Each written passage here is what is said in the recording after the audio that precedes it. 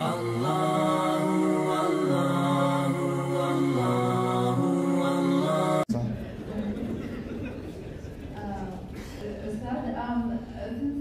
said huwa is default, right? That's correct, yeah. So what about we? Like, we have sent in the Quran. So that's You guys have great questions.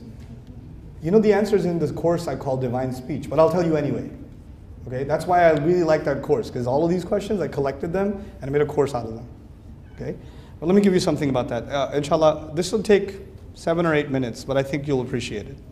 Okay, why is we used for Allah in the Quran? That's the question. First of all, let's begin with history. The Torah, the Hebrew Bible, that is still somewhat preserved with all of its editings, uses we for God in the Quran. We're not the only one.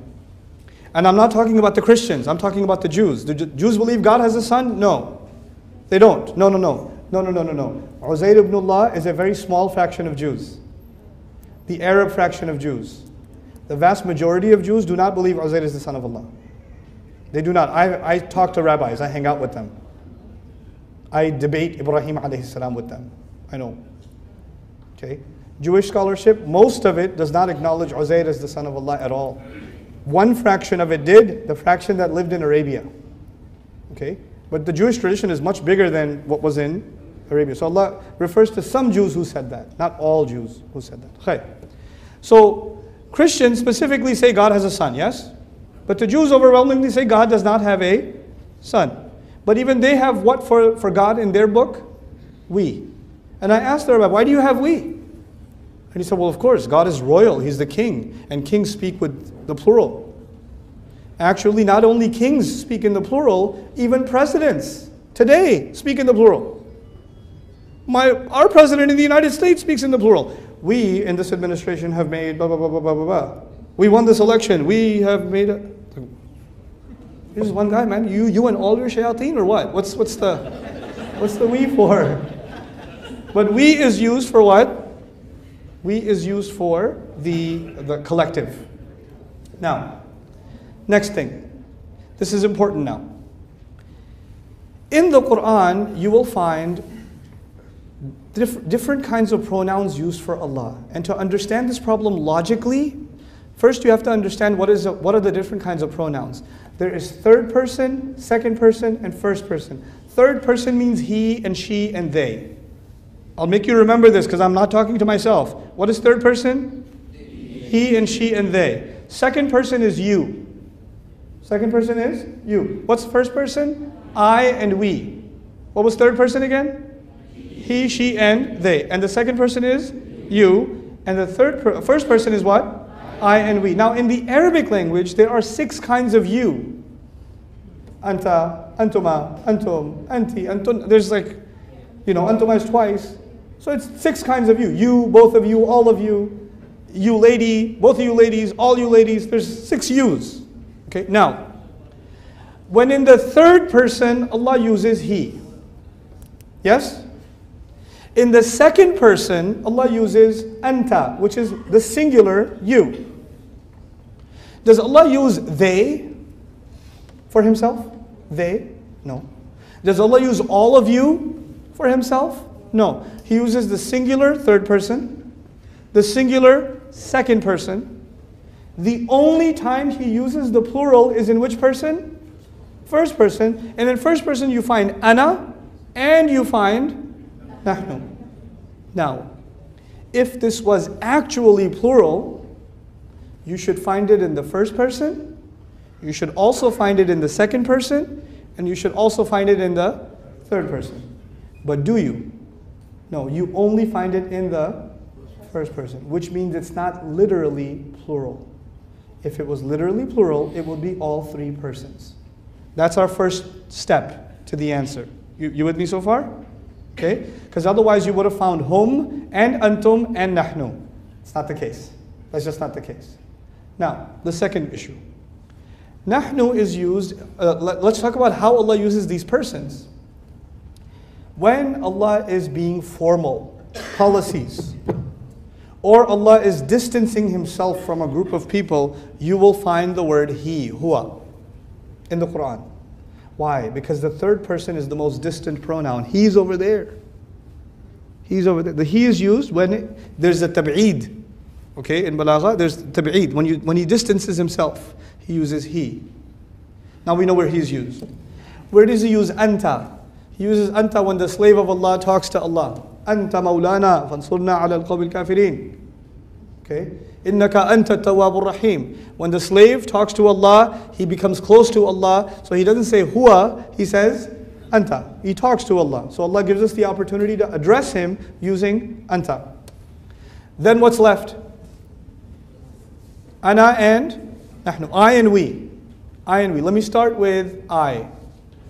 Because the question is, he should have always used I. Let me tell you. There's a king. وَلِلَّهِ الْمَثَلُ الْأَعْلَى. I just want to get a point across. There's a king. Or there's a president. We have made certain policies. We have decided, da da da da. And somebody starts talking during his speech. And he says, excuse me, I'm talking. He doesn't say, excuse me, we are talking. He says, excuse me. Even though the rest of his speech was what? We. And when he got angry, he did what? I. Okay, same president's talking. We made these policies. We sanctioned this. We provided this. And his baby walks by. Hey, come here, I love you. Everything was we, but what happened? I gets used when there's extreme case of love or extreme case of? Study the Quran, look for I. You'll find extreme love or extreme anger. You'll find tawbah. Ana tawwabur rahim. Ana tawbah is an extreme act of Allah's love. You'll find فَإِنِّي أُعَذِّبُهُ عَذَابًا لَا أُعَذِّبُهُ أَحَدًا مِنَ الْعَالَمِينَ. I will torture him with a torture that I will never torture anybody ever with. What is that? That's anger. That's anger. Okay? Allah Azza wa Jal talks to Iblis. You refuse sajda? إِذْ أَمَرْنَاكَ or إِذْ أَمَرْتُكَ? أَمَرْتُكَ. I commanded you. That shows the anger of Allah. Get it? So actually, alhamdulillah, Allah does not use ana all the time. So we can know which places are extremely special.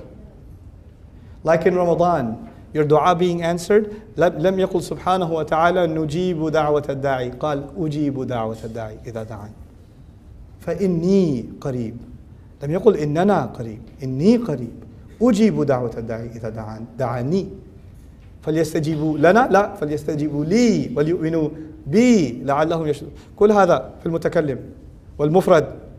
All singular person, first person. All for love, because Ramadan is a special love from Allah subhanahu wa ta'ala. Now, what's left? The question, the problem word, which is what? Nahnu. Nahnu is used when Allah speaks in the role of a king, in the role of majesty. And when a king, especially when a king passes big policies or when a king gives you a lot of gifts, then he demonstrates his royalty. So you will find more overwhelmingly, when Allah talks about revelation of Quran, which is a great gift to humanity, you'll find nahnu. Inna nahnu nazzalna dhikra wa inna lahu lahafidhun. Okay? Anzalna alayka, ma anzalna alayka al-kitaba litashqa. Okay? Anzala is used in cases where Allah demonstrates His majesty. But with Bani Israel, He was really angry because they should have accepted the Quran. So He says, وَآمِنُوا بِمَا أَنزَلْتُ مُصَدِّقًا لِمَا مَعَكُمْ. Believe in what I sent down. وَلَا تَكُونُوا أَوَّلَ كَافِرٍ بِهِ. Don't be the first to disbelieve. He wants I when He's extremely angry again. Nahnu for His majesty. Then nahnu for when He sends water. You'll find Allah will be talking about He created the tree, He did this, and we sent water from the sky. He'll switch over to we because water is a special majesty from Allah. Arshuhu kana arshuhu ala al-ma. So you see whenever water comes up, most of the time it switches over to we to demonstrate Allah's majesty. It's awesome. It's just so awesome. Here's the last part of this question. One of the most important concept in the book of Allah is the oneness of Allah. لَيْسَ كَمِثْلِهِ شَيْءٍ لَا إِلَهَ إِلَّا هُوَ الْوَاحِدُ الْأَحَدُ الذي لم يلد ولم يولد. This is the concept of Islam. This is the concept of Islam. So then, how does Allah protect this concept even though the word nahnu is there? At the end of all of our explanation, nahnu is still plural, isn't it? Still plural. So how does He protect Tawheed after using nahnu? Study nahnu, we, for Allah, in the entire Quran, you will find something. Right before or right after, He will make sure that you learn that He is just one. Every time. Inna a'tainaka al-kawthar. We gave you Kawthar. Who gave you Kawthar?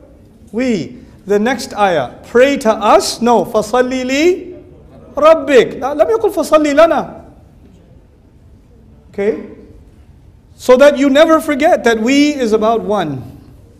So he switches immediately. Every time. Every time. إِنَّا أَنزَلْنَاهُ فِي لَيْلَةِ الْقَدْرِ. We sent it down in Laylatul Qadr, yes? تَنَزَّلُ الْمَلَائِكَةُ. Finish the ayah? تَنَزَّلُ الْمَلَائِكَةُ. بِإِذْنِنَا. بِإِذْنِ رَبِّ. Okay, now it's clear, it's just one Rabb. Get it? So this is an amazing phenomenon in the Quran, the transitions of pronouns in the Quran. It's a remarkable study. This is absolutely remarkable study.